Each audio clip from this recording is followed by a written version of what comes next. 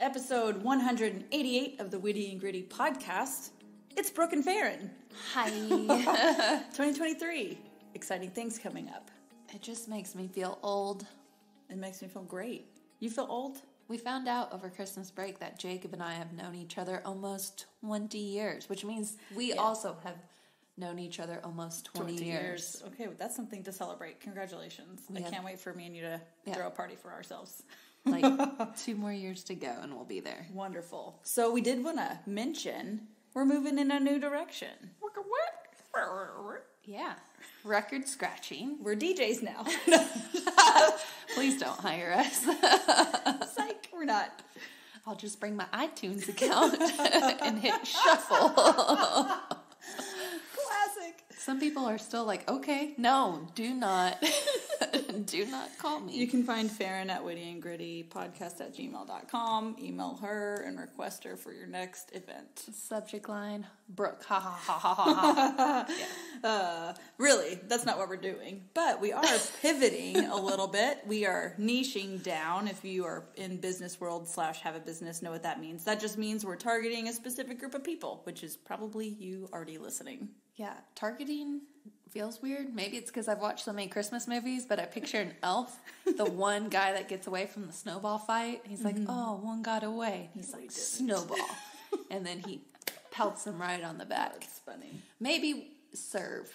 Yes. We're going to serve a specific audience. But again, well, I mean, we digest a lot of leadership info, business info. We want to serve you well and, just fulfill the calling of getting God's word out there. And so as we've been doing, Brooke, we've been meshing biblical wisdom with what the world says about managing such things. Mm-hmm. So yeah, serving the right audience. Yes. So specifically, that would be married people who love Jesus and also have kids. It sounds like we're serving ourselves. We're serving ourselves from 10 years ago. We know, we've been through it. So now we have some steps to put in place. Yes. Successful people leave roadmaps. Yeah, they leave little trails of success. Yes. Mm-hmm. So you can see it along the way. And we're not done yet. Nope. We got ways to improve and grow, but we'd like to pass on what we've learned. Yeah, like if I would have been told certain things when I first had my first kid, that'd be good. Mm-hmm. Like, I didn't know you still looked 6 months pregnant until you see that you still look 6 months pregnant after having a baby. You're like, wait a minute. This doesn't just go away. What happened? So yes, we in the past have had book study mini-series, and we've read through that, and now we're flipping the switch a little bit. Yeah, so we've taken really great leadership books, personal growth books, personal, like, what would you describe the Enneagram as? Personality typing systems, and added the biblical lens. Because while they have really good points, it's neat to see, one, sometimes direct quotes from, the Bible. That'd be good. That aren't always directly quoted, but there's a lot of good wisdom out in the world, but we got to be sure that we're always bringing it back through that biblical lens. So what we found is, we talk about the scripture a lot, which is a great thing. Mm-hmm. And we're in a lot of Bible studies and Bible groups. You've heard about the importance of community.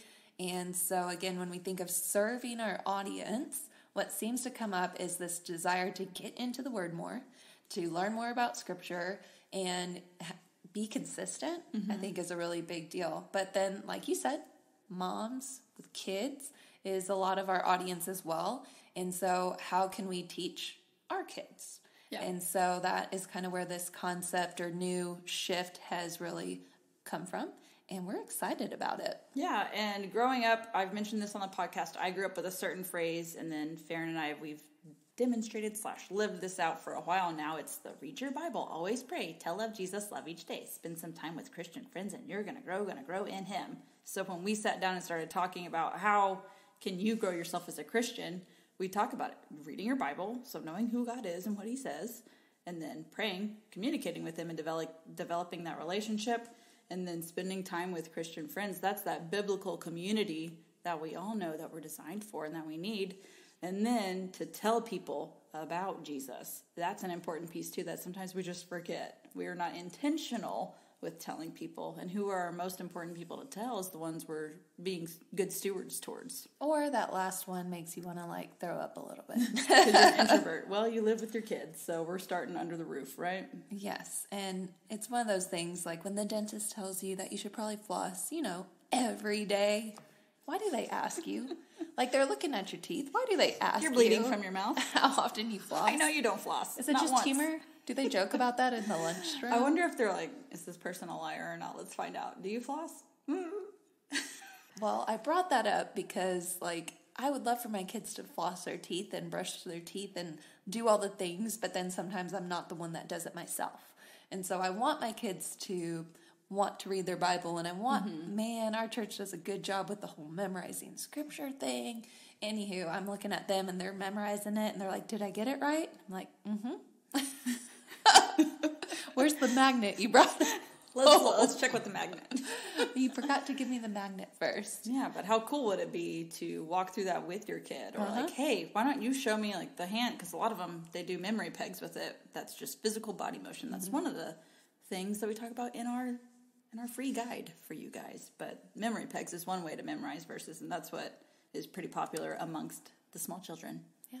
So if you guys have wanted to get more into scripture, but picking up the Bible is intimidating, we're still going to recommend you do that, but we're going to ease you into that process. If you'd like to memorize scripture, but you're like, I can't memorize anything, we're here for you on that as well. And also, whether you're a parent or not, maybe you're in a leadership position and you want to share scripture with others. Or how many times do you have a friend that like asks you to pray for them or is going through a hard season? And it would be nice to have like a scripture handy to either jot down or send in a text message. And so, again, we are still learning and growing, but we've come a long way. And we're going to do that work for you. Yeah, so what it's going to kind of look like is we'll still do weekly podcast episodes, but we're going to hit you with some scripture. So the first 5 weeks, it's going to be our favorite 5 verses from Galatians. And we'll walk through those things and talk about how to read or memorize or understand that scripture, how to pray over that scripture, how to talk to your peers and kind of work through what that means for adulthood in your life, and then how to tell your own kids about it. So read, pray, talk, tell. Yeah, I've heard a lot of people say, I want to read my Bible, but man, the preacher gets up there on Sunday, we read one verse, and man, they just dissect that thing, and it speaks to me, and I leave all fired up, but like, I go read it, and I'm going back and rereading it because I started thinking about my grocery list. So we're here to help make it relevant as well. Yeah. And just like we did with the book series too, is we're pulling out, our personal favorites. So as mentioned earlier, we're going to encourage you to go read at least around the scripture we're talking about. Yeah. Baby steps. But maybe you're like, I just need kind of a reading plan. Just break it down for me. Again, we got you. Yeah. We got you. We're going to make this as easy as possible, along with our hilarious commentary. Yes. That we think is funny. And DJ skills. Don't forget. Don't forget. No. So that's where we're going. We're moving forward, and it's looking like we're going to do some 4 letters from Paul for the first bit of the year.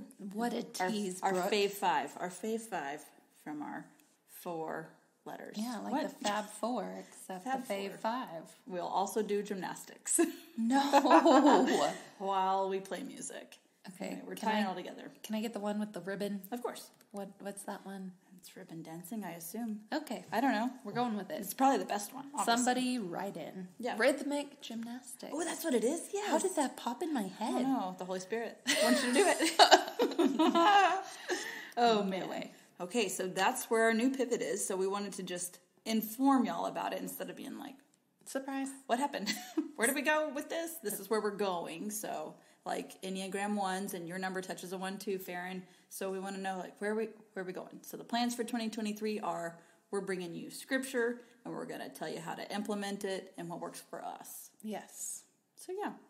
And we're going to start off by sharing. I'm sharing one of my favorite, or like my scripture of the year. You know how people have a word of the year? Yep. And I guess I could narrow it down to a word if you guys make me. Yes, Please I'm going to make you.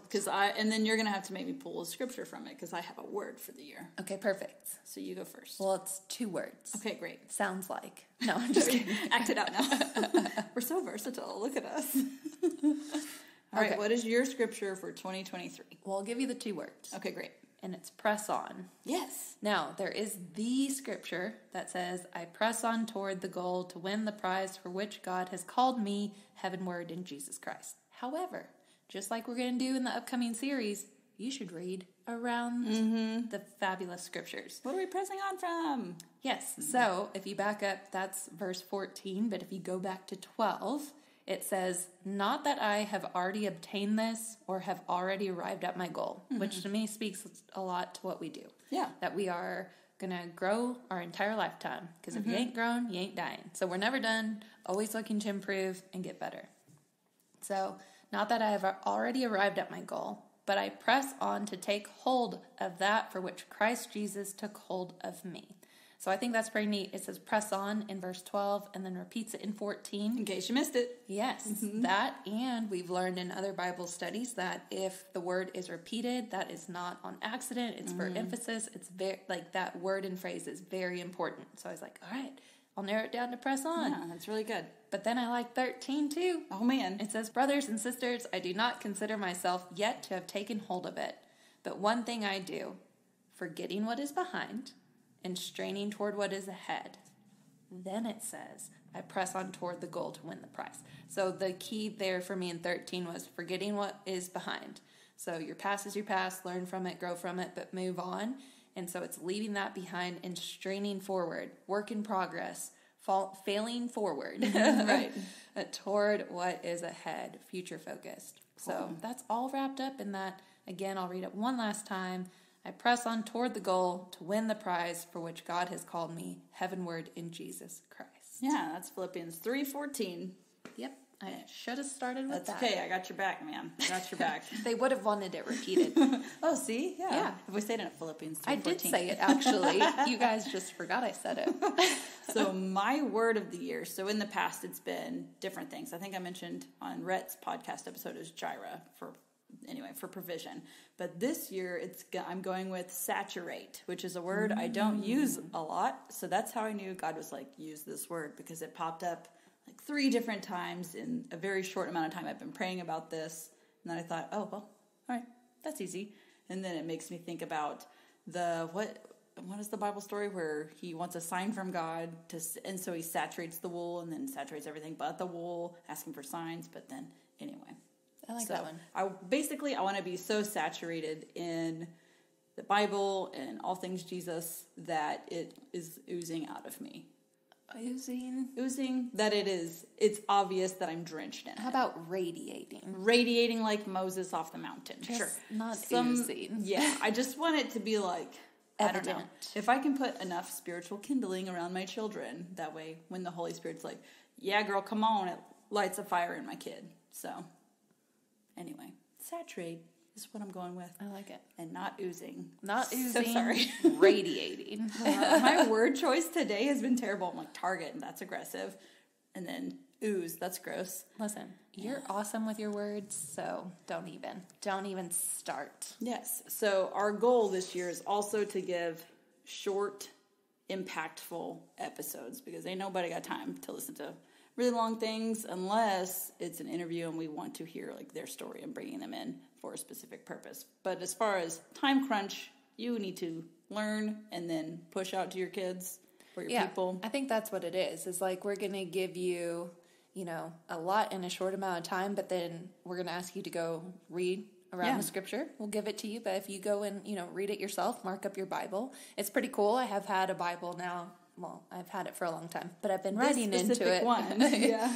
And so it's neat to flip through and see just how much I've learned or studied or heard about, and just read the highlights, what stood out to me, who knows how long ago, because I don't date it. Right. But that's pretty cool. So yeah, after you listen to it, go read about it. Turns out we talk about journaling a lot. We might give you prompts or things to think about and journal and meditate on. And then like you said, and we've said, is we want you to go ahead and share it with others. Yeah. And you know what? The Holy Spirit will nudge you. So if you're like, I ain't doing that. It's funny how. Shove you. Yeah, you'll be in the just right situation to share the just right thing. Yes, so we are coming alongside you guys to support you and help you grow too, so you can turn around and help your people grow as well. Yeah, and hey, if you have a word or scripture of the year, hit us up. Yes. Send it to us. We'd love to hear what you guys are reading or what's sticking out to you. We love giving people shout-outs. Yes, it's a great community we have, so we can't wait to hear. And we will see you guys next week. Next week for the first letter that Brooke teased. Ah, yes. Oh, but before we go, we do have a free resource. If you're on the email list, you already got to go check your inbox. Yay. Winning. It is 12 memorization strategies about how to memorize scripture. So it gives you 12 strategies to implement, and we'll kind of walk through those as we go through our episodes and what we do with our kids or what works for us. And bonus, if you get better at memorizing scripture, you also will start getting better at memorizing other things. Hooray! Like it's your a grocery skill. list. Yep, you got this. Okay. See you next week. Bye. Bye.